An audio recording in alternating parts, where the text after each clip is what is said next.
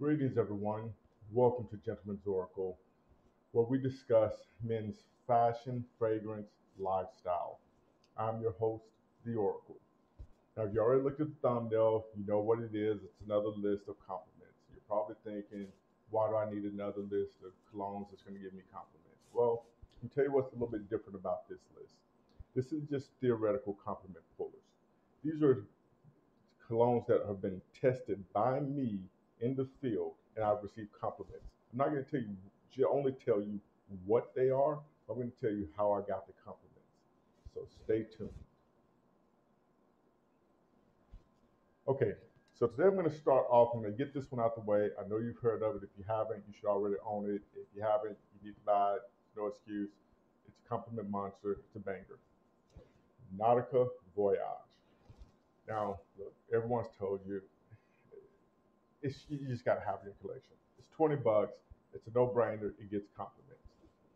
My experience with Nautica Voyage, I will tell you. Okay, so I went on a date with a Russian model, true story, and day was over. We're in the parking lot, and all of a sudden she just grabs me and just puts her head in my chest and just sniffs, and she says, "Ooh, you smell so good," but in a Russian accent.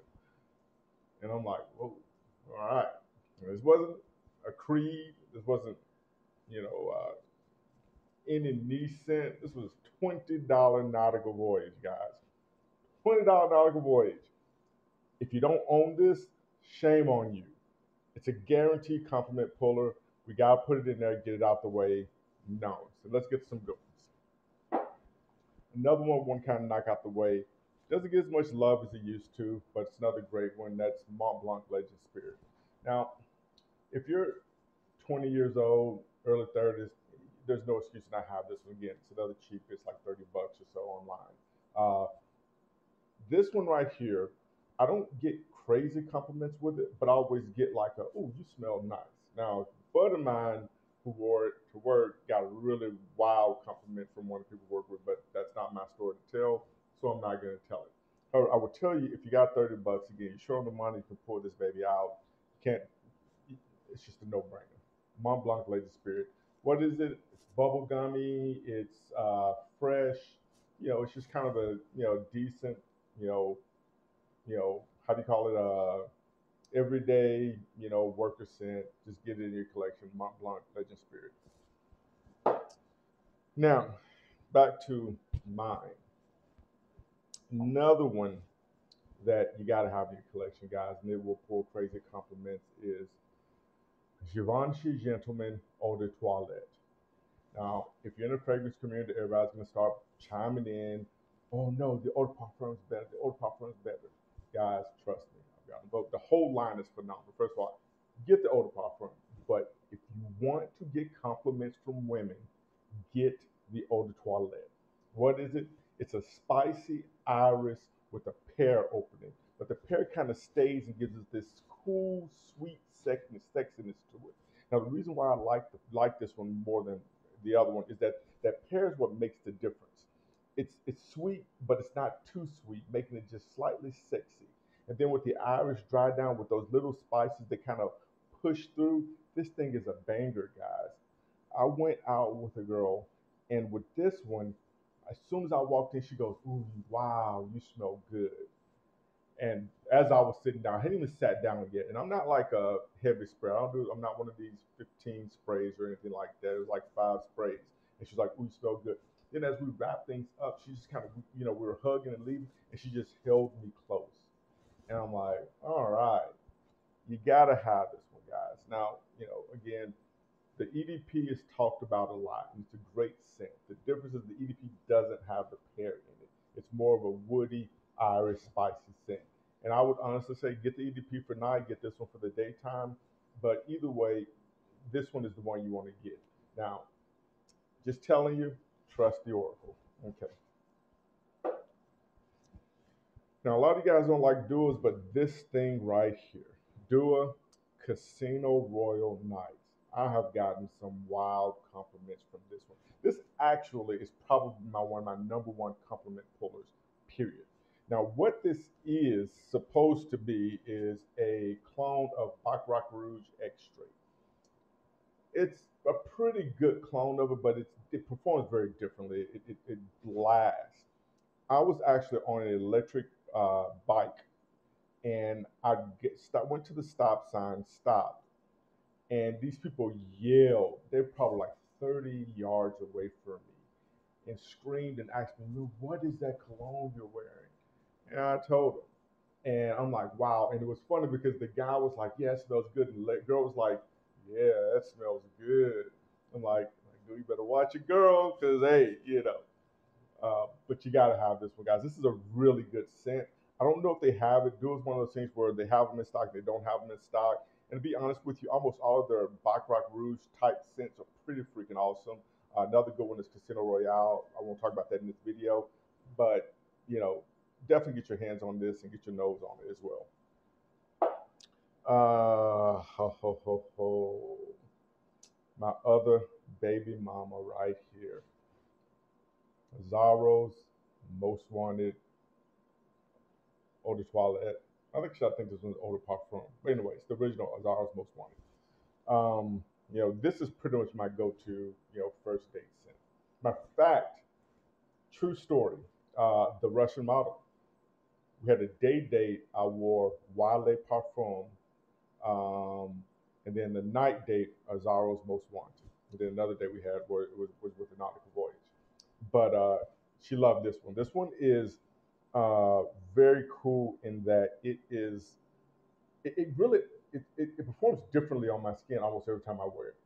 It's got this caramel scent, toffee caramel scent that comes in. It's really sexy, but sometimes it'll come up boozy, and then sometimes the fruit opening kind of lingers a little bit longer, and it just kind of moves in and kind of just transforms. And I love it because every time I wear it, just a different part of it comes out, but each time it's super sexy. And the compliments I've gotten from this one are crazy. You got to have this one in your collection. Now, there's other ones. There's one by Night, but that one's discontinued. Then there's the Parfum version of Most Wanted. They're different. This one has the toffee note. The other one doesn't. The other one is a great scent too. But the toffee note in this one makes you kind of edible, guys. Just think about it. Get it. All right. Another one that, quite frankly, doesn't get a lot of love in the fragrance community, but I've had great success with this one. OGYEDT. Now, I believe Bowtie talks about it too. This is my number one favorite in this whole Y line is the Le Parfum. That thing, that's baby mama. That's my go-to. If I need to impress someone, that's the one I'm gonna get. Le Parfum is the banger. I know Eau de Parfum gets all the rage and all that, but there's a metallic note in that doesn't vibe with me. I've got the entire line, but this one consistently outside of Le Parfum, this one gives me the most compliments, largely because it's a little bit more versatile than the others. I was at work one time, and man, the thing about the Ys, and I don't know if any of you guys have them, tell me. I love to hear your compliments on it. But I go nose blind to them almost about 15 minutes after I spray it. I don't know what it is about them. I know they're still projecting, but I can't smell it. Anyway, I got it, and I was at work. I was wearing it. I hadn't smelled it. It was like 2 o'clock in the afternoon. This girl, I'm walking into the aisle, and one of the girls like, "Oh, Jarvis, you smell really good." I'm like, "Oh, thank you, thank you, thank you." That was why EDT. You know, this is the OG version. Now, there's two, as many of you'll know. This is the original version, which is still available online. Okay, the new one, which is the 2022 version, is really good too. It's a little different. It pulls a little bit more from the DNA of the eau de parfum, so it's a little bit sweeter, and a little bit candier than this one. This one is more on the woods. It's and sage, but it's great scent, guys. Honestly, any one of the SLY lines, if you have them, you know what I'm talking about. If you don't, get it in your collection.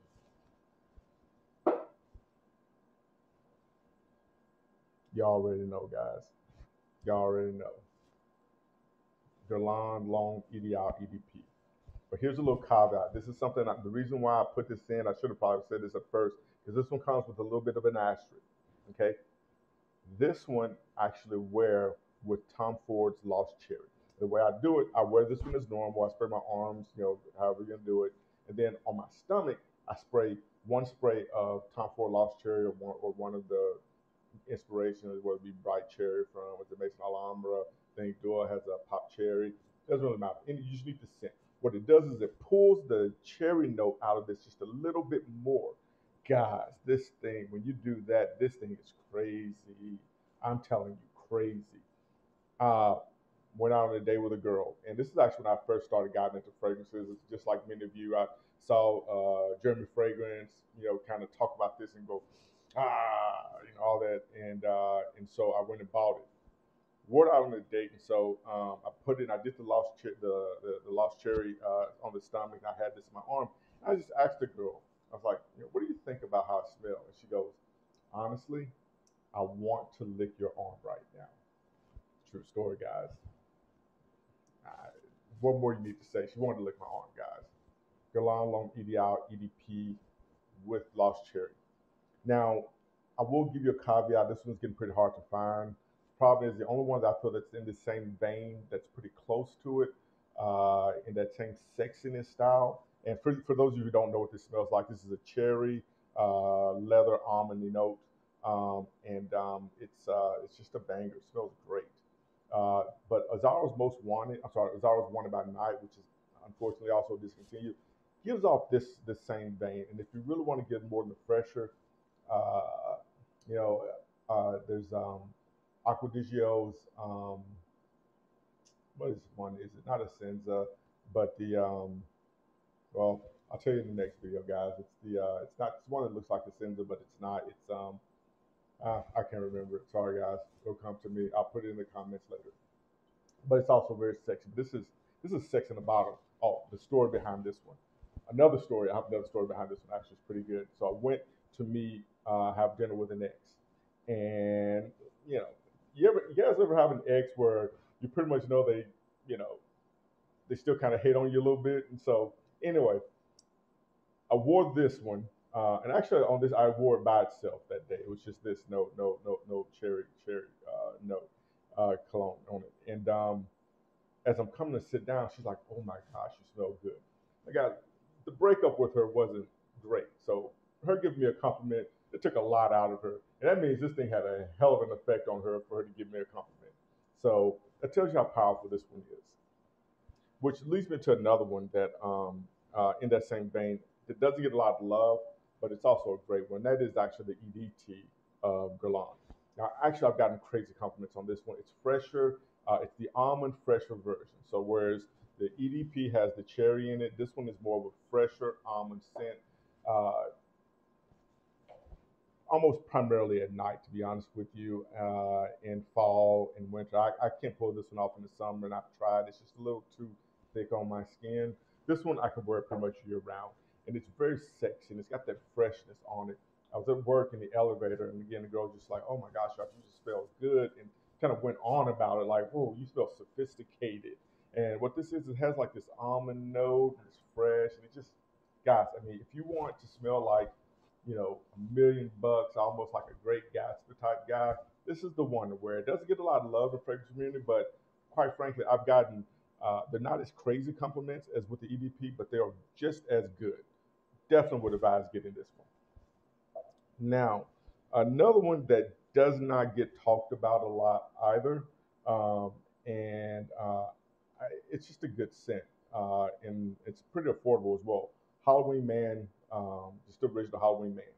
Now, if you don't know what it is, basically what this is, it's like Pac Rabanne's 1 million, but uh, like a fresher version, a little bit smoother. Now, if you've got 1 million already, I really don't think you need this one. If you don't have 1 million, I actually like this one a little bit better just because it's a little smoother to me, and on my skin, it comes across great. One of the stores I have with compliments on this one, I was going to the coffee shop, Starbucks, uh, and man, this thing was projecting pretty strong, guys. I was, I don't know, three people behind, and the barista was like, "Man, something smells really good."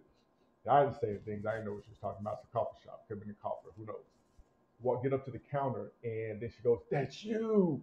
Oh my gosh, that smells so good. What is that? And it's like, well, nice little $30 scent, Halloween, man, it's great. Uh, 30 bucks, guys. This is a must buy. I mean, it smells great. It's fruity. Again, it's a little bit fresh in the Paco Rabanne because Paco Rabanne is very fruity and spicy. This one, you get this freshness to it, and I just love it. To me, it's also a little bit more versatile than the Paco Rabanne 1 million. And last but not least, is this is actually, and by the way, this is in no particular order. These are just colognes that I get compliments from. And these aren't the only ones, but these are just some of the more memorable ones. This one right here is actually I gift it to everyone because it's just such a guaranteed compliment puller.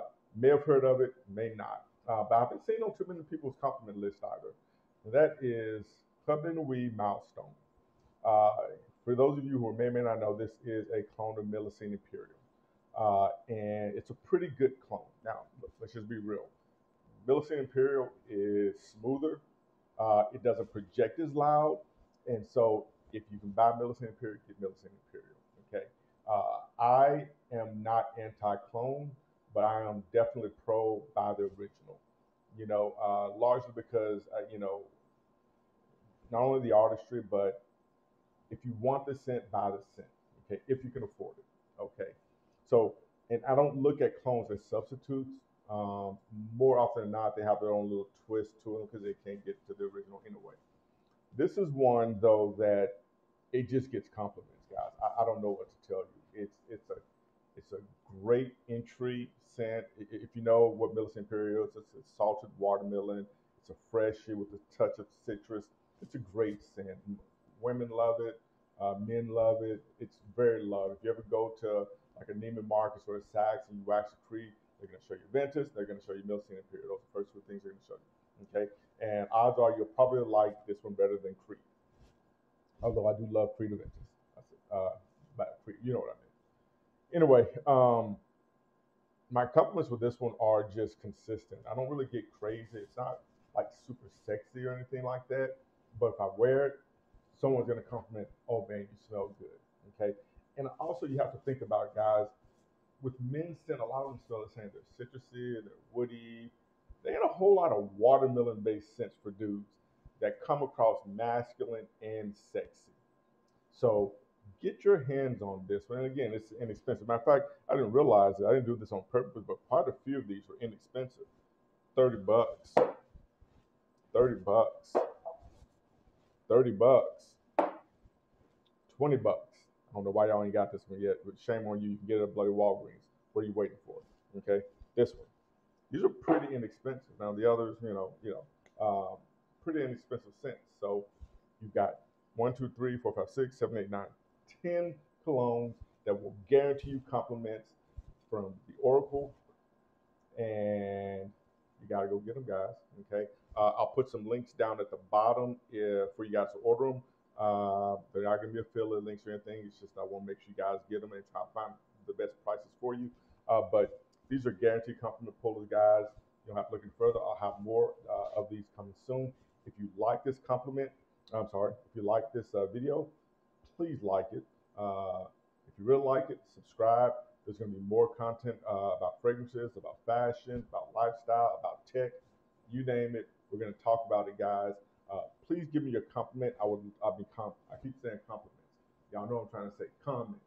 Please give me your comments, and also please post your scents of the day and tell me some fragrances that you've gotten crazy compliments, and even tell me some of the stories. And if they're really cool, I'll share them and give you a shout out.